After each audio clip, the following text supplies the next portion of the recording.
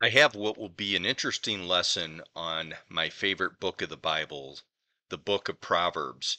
And I trust that this will help many people uh, increase their discernment and knowledge of the scriptures. So, who is wise? That is my question, because the book of Proverbs has more references to wisdom than any other book in the Bible. So that said, please look at the screen or turn in your Bibles to Proverbs chapter 1. I'm going to read the first 4 verses, starting with verse 1. The Proverbs of Solomon, the son of David, king of Israel, to know wisdom and instruction, to perceive the words of understanding, to receive the instruction of wisdom, justice and judgment and equity, to give subtlety to the simple, to the young man knowledge and discretion. I wanted to read those verses because that's how Proverbs starts out. The purpose is laid out by God, and the amount of wisdom that this book will give a Bible believer, a saved person, is immeasurable. I have found this book to be incredible in building my own personal spiritual vocabulary taught to me by the Holy Spirit, and it was the first book that I recall reading after I was saved. So that said, I'm going to cover these topics as part of this presentation today. As I mentioned, the book of Proverbs is the first book I recall reading when I was a simple person, saved yet simple in my understanding. I had not read God's word, and I prayed and I opened to where I felt a conviction, and I started reading the book of Proverbs. And I don't recall reading in any specific order. I just skipped around based on my conviction.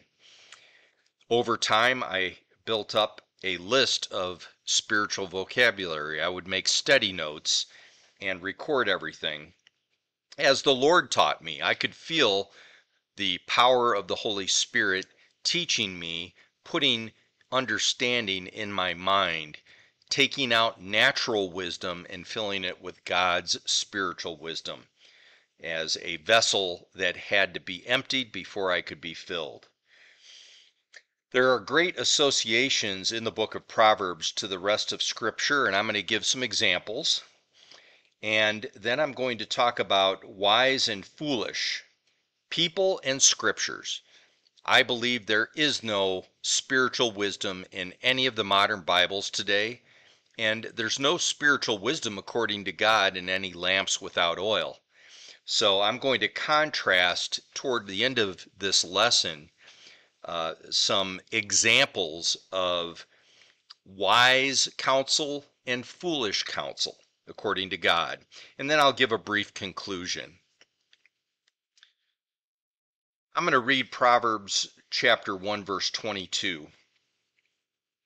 How long, ye simple ones, will ye love simplicity? And the scorners delight in their scorning, and fools hate knowledge. That should be a rhetorical question. God is asking the question so that we who are believers can understand that we need to take heed and listen to him. In Proverbs chapter 8, verse 5, it says, O ye simple, understand wisdom, and ye fools, be ye of an understanding heart. God is again giving counsel to people, but few actually are convicted to get God's counsel. Plain speech is for those who would believe in Jesus Christ. Saved people also receive spiritual lessons because they are no longer simple in their understanding. God will call them wise when they are built up by God's power. When you receive spiritual understanding, and it's no longer only natural, only plain, God can use you as a vessel. But he needs to take the dross out of all of us, starting with what Bibles are we in, and then taking the dross off of our own understanding, getting rid of corrupt understanding, and becoming acute in our discernment, subtlety, as God says. So I'm going to go into this topic a little bit further here, but I was once a very simple person that when I read scripture initially, I received only a natural understanding. It didn't take long, though, for the Lord to train me on spiritual things by His power. So I'm going to share probably a lot more spiritual vocabulary than I normally do, and I'm going to call out specific terms that I think are relevant, especially in the book of Proverbs. Uh, and so looking at this, on the first page here, I would like to point out the word apple. Apple is symbolic of wisdom.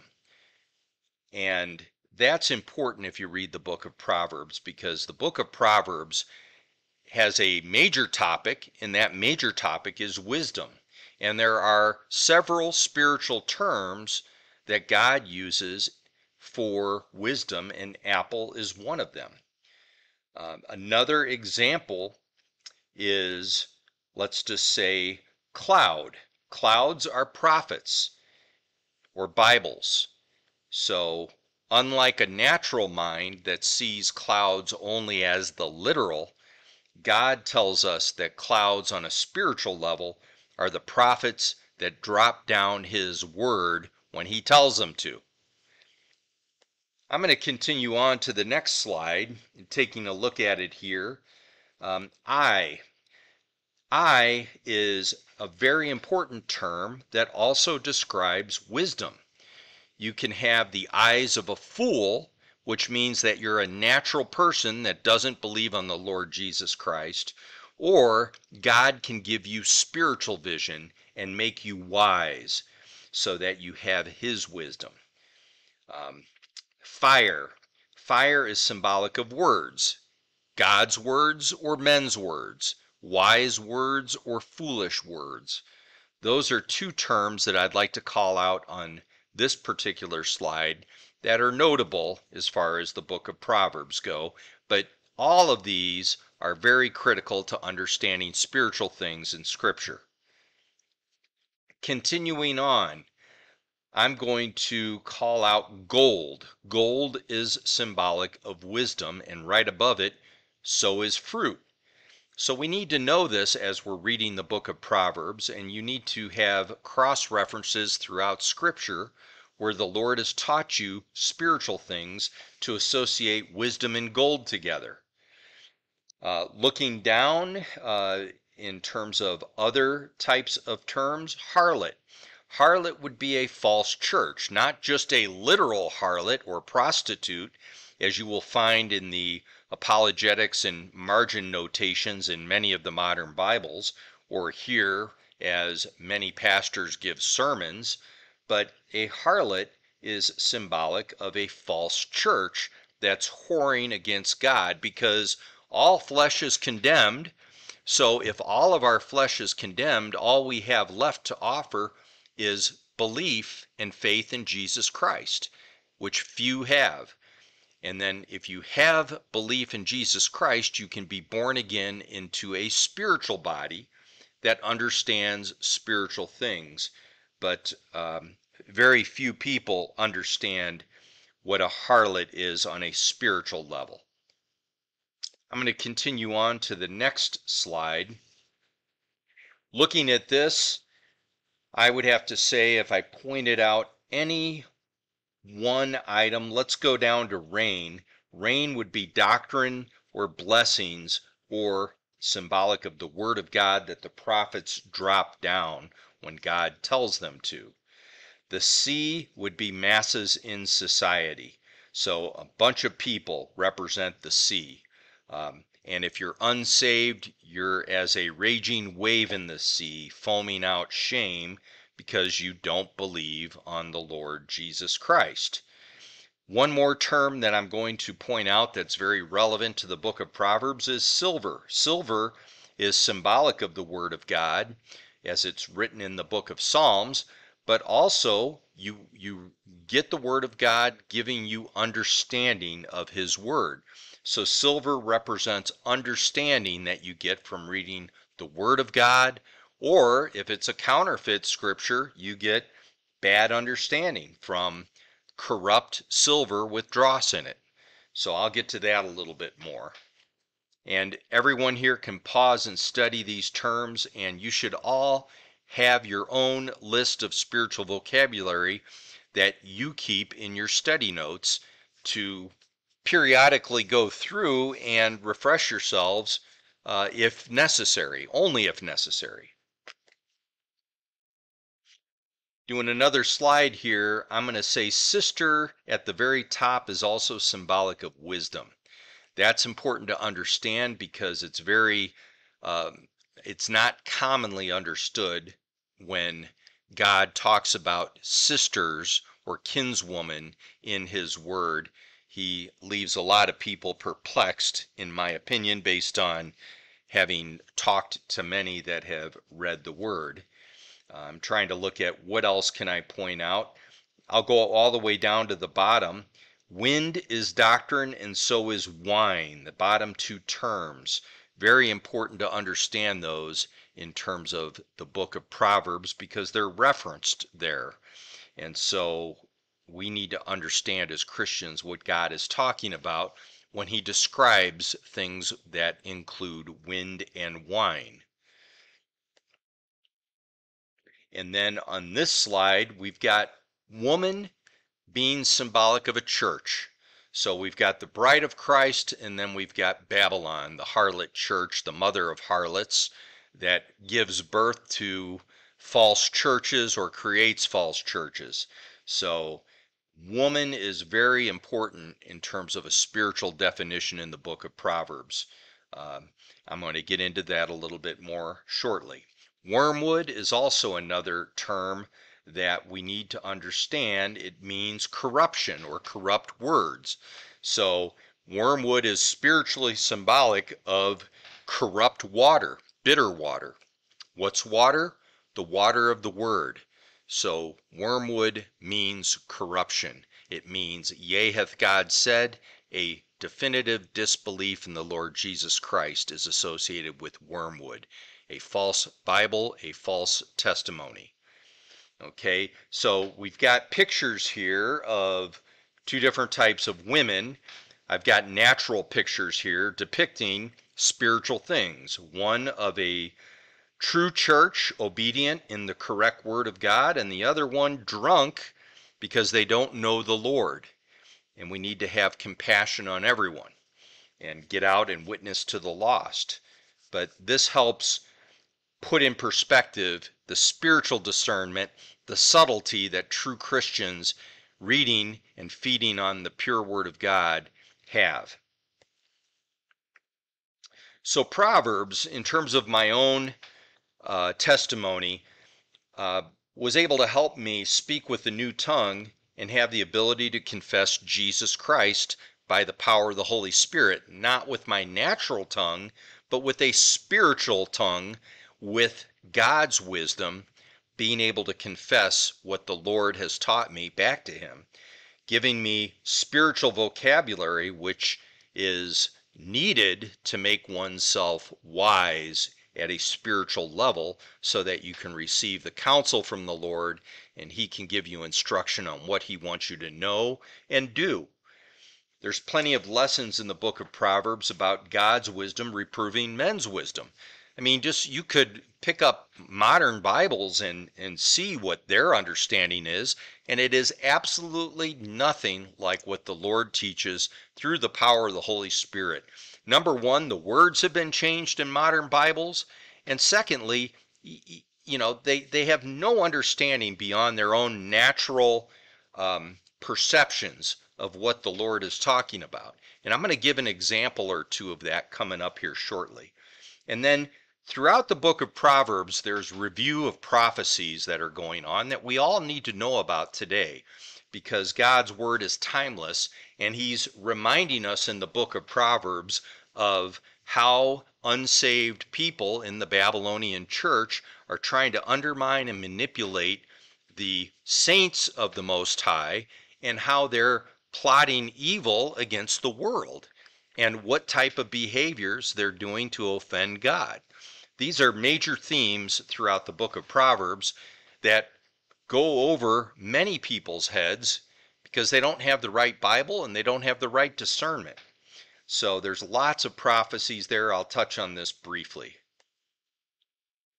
So I'm going to start with perhaps my favorite proverb, Proverbs chapter 17, verse 24. You cannot change one word in Scripture without penalty. So it says, wisdom is before him that hath understanding, but the eyes of a fool are in the ends of the earth. So when I first read that, I remember this is going back probably 17 years ago, I'm guessing. And it was amazing how the Lord was able to show me what he's talking about, because he knew, having survived the chastisement and making it through there and enduring the chastening, I was able to then continue to read the Word of God and get a greater understanding by the Lord's power. And it was all the Lord. I mean, he put things in my mind by his power that my natural understanding could never perceive. So how did that link to somewhere else in Scripture? Well, one place is Revelation chapter 13, verse 18. I was convicted to look somewhere in the Bible for him that hath understanding. Just that statement, just those 1, 2, 3, 4 words. God put on my heart, find 4 words in a row in this sequence, him that hath understanding. Just find those. And once I did, then I was told, look for wisdom. It's before him that hath understanding. So I found the word wisdom in the verse of Scripture right before him that hath understanding. And it was in Revelation chapter 13, verse 18. And it starts out, here is wisdom. It's almost personalized, like, hey, John, here is wisdom. Those 3 words are critical. You can't change a single word. And I believe every single Reformation Bible had just those 3 words. Here is wisdom. That's it. There's nothing else.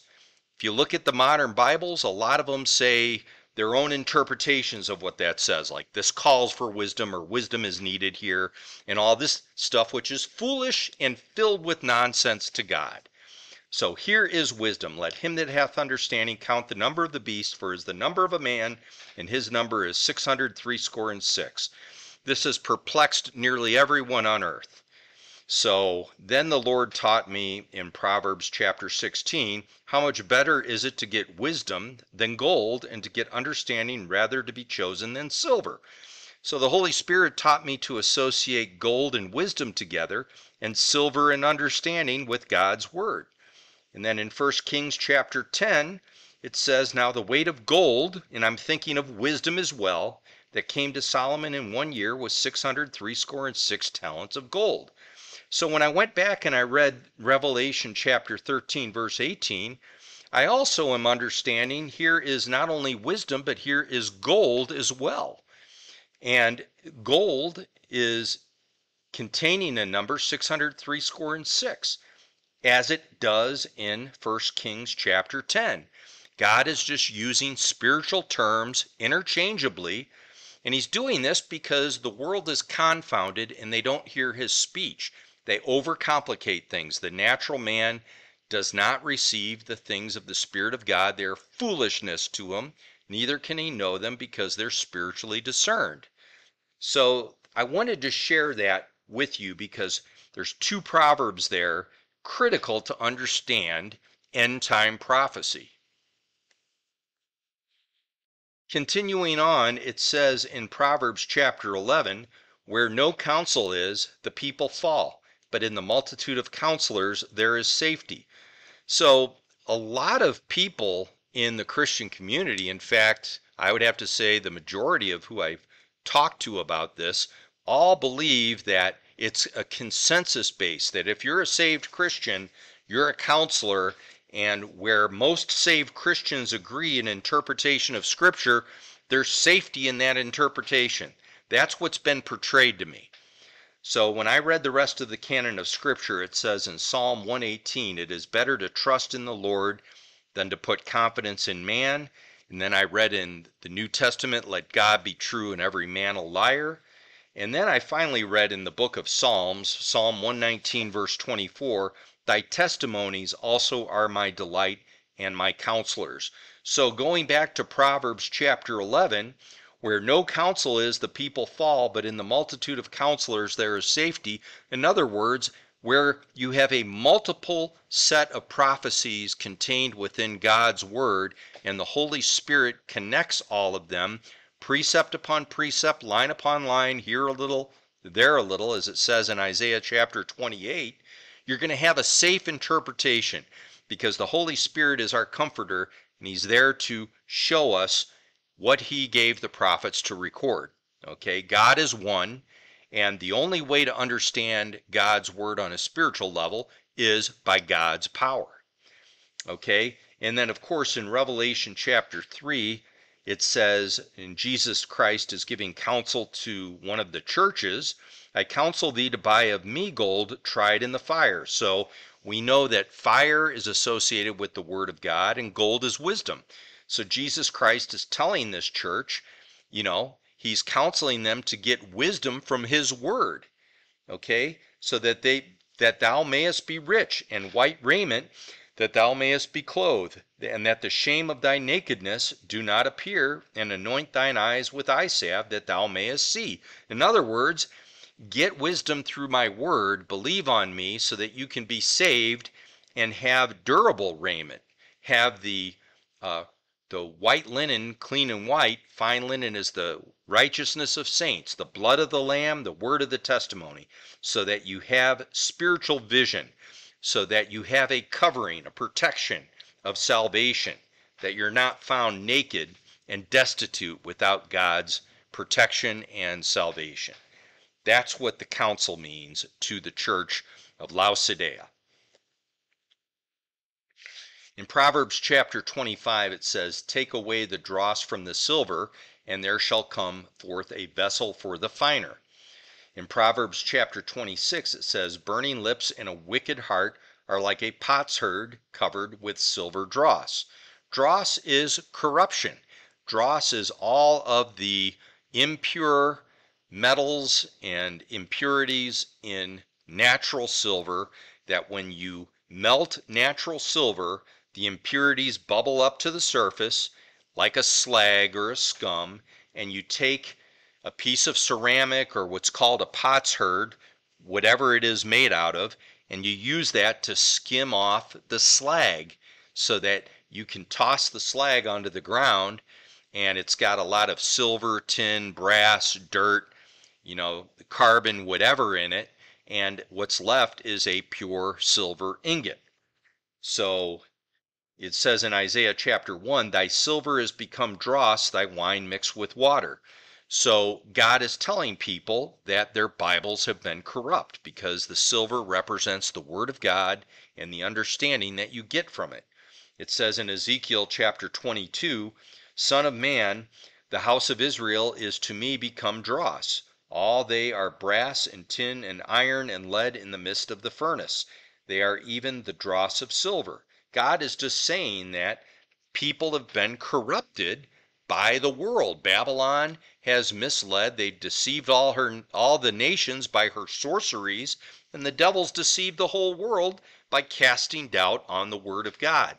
What type of spiritual discernment do we have in today's church? Very, very poor, if any. Okay? And in terms of the modern churches, they're just lost. They're in the wrong Bibles. So I wanted to share a couple of these proverbs and how they tie in to other places in Scripture with people to get an appreciation of how important it is to have your spiritual vocabulary in place. Proverbs 31, I wanted to talk about this because in almost every church I've been in, on Mother's Day, they read out of Proverbs chapter 31 in tribute to the mothers, and the Christian mothers specifically. Who can find a virtuous woman? For her price is far above rubies. The heart of her husband doth safely trust in her, so that he shall have no need of spoil. And then you guys can read the rest of this, okay? And then I'm going to go to the next slide where it continues on. And, it says in verse 26, she openeth her mouth with wisdom, and in her tongue is the law of kindness.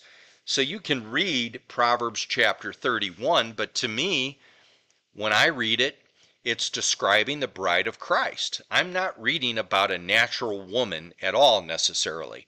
Yes, there is plain speech there, and I do acknowledge that it's valid that God is using plain speech, but he's describing something spiritual to the saints, not to invalidate the natural understanding, of course, but the real lesson here is about the bride of Christ and the attributes that the bride of Christ has that are cross-referenced throughout this rest of Scripture. Okay, so the last verse says, give her of the fruit of her hands, and let her own works praise her in the gates. What did I say fruit is symbolic of? Wisdom. Okay, so he's closing out the book of Proverbs. In conclusion, the last verse of Proverbs 31, at least the one that I show on the screen here, is referencing wisdom, the wisdom of her hands. What has she done? And is this a reference to spiritual hands that you can only have if you're a saved Christian? And the bride of Christ is neither male nor female. All are one in Christ Jesus. So please pray about that and read that with faith and with prayer, and see what the Lord convicts you to believe and discern. I would always advise that to every person who identifies as a Christian. Are you a Christian? Have you received the Holy Spirit? And what type of spiritual things are you learning as you read God's Word through faith, with faith? Because without faith, it's impossible to believe God. God's Word is for those who truly believe it. And then He will reveal spiritual things in accordance with His will to whom He chooses. Another proverb I would like to share is Proverb 23, verse 23, buy the truth and sell it not, also wisdom and instruction and understanding. So when I read that, I'm associating truth with Jesus Christ, because Jesus Christ is the way, the truth, and the life, and wisdom and instruction and understanding come from God's Word. Wisdom and gold are synonymous spiritually, and understanding and silver being representative of the Word of God, I'm associating by God's power as well. So, you have to have the truth of God's Word, and you don't sell it because it was given freely to you. If the truth is provided to you freely by the Most High, and the only currency you had was faith that was taken and paid from the foreskin of your heart, as God took the hardness off your heart and prepared you to receive the truth, all you had to offer God was faith in Jesus Christ. That was it. There's nothing else that any of us have that God desires or wants. Our works of the flesh are condemned already. There's no goodliness in us. There's none righteous, no, not one. All have sinned and come short of the glory of God. So all we have is faith in the Word of God, the Lord Jesus Christ. Of course, once I understood buy the truth and sell it not, that I could not make a commercial living out of all the wisdom that God was filling me with, it would not be right. It's not the will of God for me. That's my own personal testimony. He knows I'm not going to try to sell my own merchandise as if it were mine and I'm going to make a literal profit off of something. I'm freely giving, as it says in Scripture. This is not to say I'm against any missionaries making sustenance wages or any publishers making what I would call fair sustenance wages. God's going to set up people for His purpose throughout the world, save people. But for me personally, I'm not going to sell what God has given me for free. And it says in Revelation chapter 13, and that no man might buy or sell save that he had the mark or the name of the beast or the number of his name. So this is a spiritual testimony. Nobody is going to be able to buy or sell the truth. unless you subscribe to Antichrist. They're thinking of making laws to outlaw anything but one final ecumenical Bible. And this is a lesson that you will find in God's Word. Okay? Thinks to change times and laws. But buying and selling to me has a spiritual meaning as well as a literal meaning. And I'm going to trust in the Lord and not put confidence in men as far as what my discernment is of end time prophecy. There are many more references to wisdom in the book of Proverbs than any other book in God's Word.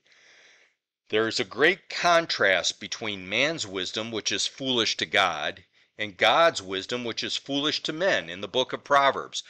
You might say, well, why do you say God's wisdom is foolish to men? Well, how many different versions of the Bible do we have in English alone? Because natural men don't perceive spiritual things. So the Bibles keep getting dumbed down to the point where they're so dumb in their natural understanding. There is no spiritual wisdom in them. As soon as you change one word, the light doesn't shine anymore, and a spirit of slumber is sent. If you don't have oil in your lamp at all, then there is no salvation. We know that from the parable of the virgins in Matthew chapter 25. So what type of gold do you have? Do you have fool's gold or God's gold? And what type of wisdom does this represent? A wisdom of a fool or wisdom of someone that is wise according to God? The problems with the earth, Babylon's problems, Babylon being the earth, another name for the earth, and the earth's church, and all their corrupt understanding of the natural world, is in Revelation chapter 18 verse 12, and all thine wood. God is telling the people of the earth that they've got their wood, which is nothing more than a big giant cluster of idols, idolatry. So he's saying thine wood. And it says in Proverbs chapter 26, where no wood is, there the fire goeth out. So where there is no talebearer, the strife ceaseth. So to take away wood is to take away a bad type of fire, which God is telling us is symbolic or related to strife. It says in the next verse, as coals are to burning coals and wood to fire, so is a contentious man to kindle strife. So going back, you're a raging wave of the sea, foaming out your own shame. As a natural person, you have none of God's wisdom. You look and judge things by appearance. You trust your eyes. You trust your own perceptions. You trust everything that you think is right or wrong. But you're not trusting in the Lord with all your heart. And so going back to Revelation chapter 18 verse 12, God says, and all thine wood, meaning all of your own built up wisdom and idolatry that's going to be burned away by the fire that comes out of the mouth of God at the judgment seat of Christ, or at the great white throne judgment. Okay? So I just thought I'd share that with you. I think almost all modern Bibles butcher and change the word there to confound people. But it's all thine wood. God is pointing the finger right back at the earth for their idolatry. This is something that I'm going to try not to laugh, but I'm going to share with you guys. Many of you know I was a former pastor, and I've been to a lot of churches, both Catholic churches as well as Protestant or Christian churches, let's say. And I've heard countless pastors explain the topic of wine to their congregations. And I remember one Baptist church I was at, I'm going to say it was probably 15 years ago, the pastor liked to give 90-minute sermons, or close to it. Maybe it was closer to 75 minutes, but they were very, very long. And I found them to be very difficult to listen to because of his discernment that he was getting. In God's word, it says in Proverbs chapter 23, verse 31, look Not thou upon the wine when it is red, when it giveth his color in the cup, when it moveth itself aright. Hold that thought for a second. When you read that, what are you discerning? Before you answer, or before I start commenting further, I'm going to read what the Amplified Bible says. And this Amplified Bible is published by the Lockman Foundation. Freemason Franklin Dewey Lockman bought the rights to the James Strong, Westcott and Hort, Vatican-influenced American Standard Version, and they revised it back in the mid-60s, right about the time when Vatican II was concluding. They released it shortly after that time, and their text is very similar to the text of almost every modern Bible. And it says, do not look at wine when it is red, when it sparkles in the glass, when it goes down smoothly. Okay? So that's what God is, their rock, which is not my rock, but that's what the Amplified Bible says. So now we have a problem. What is the Lord talking about? The true Most High God is talking about something that's not privately interpreted, because when you read verse 31, he's simply cross-referencing what he's already taught you somewhere else in Scripture on a spiritual level. All right? I'm going to throw this out, and feel free to not believe it. Believe the Lord is what I'm asking you to. But when I read verse 31, he's simply talking about the image of the beast, how it's going to appear to be so deceptive and so believable that everyone on earth is going to swear it's the Word of God. Why do I say that? Because wine is doctrine. Red is the color of the scarlet beast. And his color in the cup is a reference to the Most High, because in the book of Jeremiah, God talks about in the cup of his hand, there is a golden cup in the hand of the Lord. And the wine is what color? The wine is red. Okay, and God's gonna make the earth drunk. He continues to make the earth drunk because they don't believe his word. You know, the people say they're drunk because of the words of God's holiness. God speaks the truth. Few believe him. Everyone else is drunk. Okay, if something moves itself aright, it means it appears to be correct, but it's not, because we have God's counsel. The Amplified Bible, the people are confounded here. They have a natural understanding only. And that's why I wanted to use this example, because this is like every proverb. You have to have the AV1611. You have to have the English Bible that's the pure Word of God. Okay? And then you will understand spiritual things if you're a saved person, and if the Lord gives you the power to discern these things. Okay? But if you're going to believe the Amplified Bible, then you better not be going to the liquor store, Costco. You better not ever buy red wine and look at it when it's in a glass. You better not go into any bar. You better stick with your whiter wines, your Rieslings, your dessert wines, because something about these red dinner wines are evil then. They go down smoothly, and you're going to be a fool if you get a little tipsy, if you feel the effects, because you're offending God by drinking a glass of wine. That's what the sermons that I've listened to, the pastors I've heard get fixated on the natural understanding to the point where they're putting so much of a burden on their congregations for righteous fleshly behavior that they miss the major point of what God is telling the saints. And that is, spiritually, don't follow these dumb idols, these corrupt, dumb idols of Babylon, because God's going to put his sword into the hand of the king of Babylon, and the image of the beast is going to be so deceptive that everyone on earth, unless you're a saved Christian, is going to swear it's the Word of God. See the book of Zechariah, see the book of Proverbs. You know, this is something taught all throughout Scripture, book of Revelation, etc. Okay, so that's the difference between God's wisdom and men's wisdom. And this is my firsthand testimony of what the Lord has taught me out of his pure word, and what I've heard from people that are reading these dumb idols. Dumb idols such as the New King James, the Amplified Bible, the Revised Standard Version, the American Standard Version, the NIV, the New American Standard Version, etc., etc., etc. It seems like a never-ending list of all these corrupt Bibles. So in conclusion, the book of Proverbs gives wisdom to saved people. There are many links to prophecies, and the spiritual meanings are important to discern. The Babylonian church is admonished by God for their lack of belief in the true God and their counterfeiting of Scripture. So the world doesn't believe on the true Lord Jesus Christ.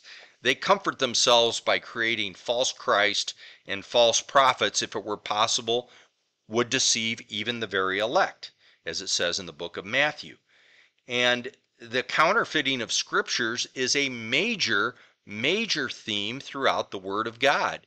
He is rebuking the world, reproving them for making dumb idols, molten images, graven images with their own hands in accordance with their own understanding. And you need the book of Proverbs to become wise so that you have wise counsel. I will read Proverbs chapter 16, verse 16 to close. How much better is it to get wisdom than gold, and to get understanding rather to be chosen than silver?